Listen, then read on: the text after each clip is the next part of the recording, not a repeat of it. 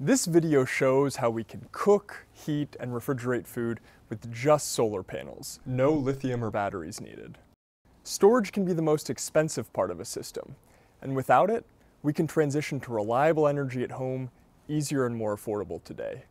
In fact, we already have the total solar capacity needed, just 200 watts per person, to live like this around the globe. Let's dive into things.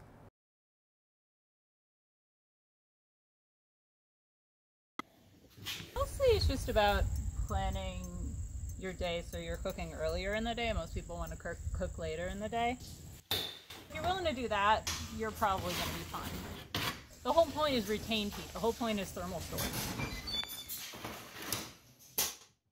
You know, it's insulation. It's a slow heat. We'll make a big pot of beans or soup or something on the Roxy and just let it kind of go all day. If you're used to cooking with like crock pots a lot, you'll probably take to it pretty well. I mean, we think they're great. Of course, we use them every day. If you make that decision not to use propane or gas, they make all the difference in the world. This is a converted blender. So if you're running it at around 100 volts, you can run appliances that are made for 120 AC as long as they're converted to be able to handle the arcing of the DC. So if the motor can handle direct, then you can put a snubber across the switch and run in solar direct.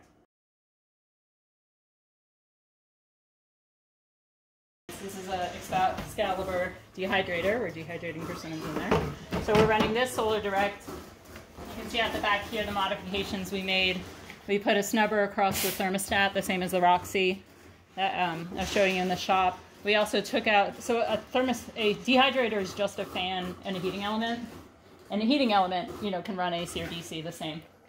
The fan, in this case, was an AC fan that we could not run solar direct, so we had to pull the fan out. We actually replaced it with an electronics cooling fan, which runs 12 volt DC, and we actually installed a voltage regulator to drop the voltage coming off of the panels to a voltage that this fan could handle.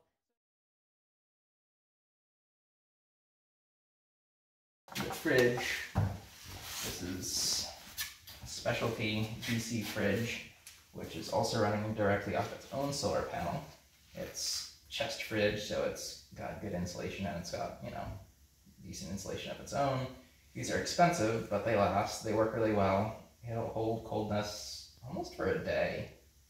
If we get a few days of rain in a row, it'll start to get warm, but it works pretty darn well.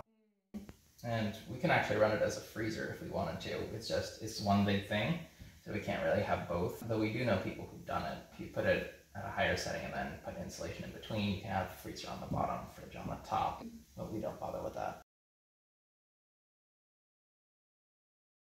So we built the collector over here where the sun is.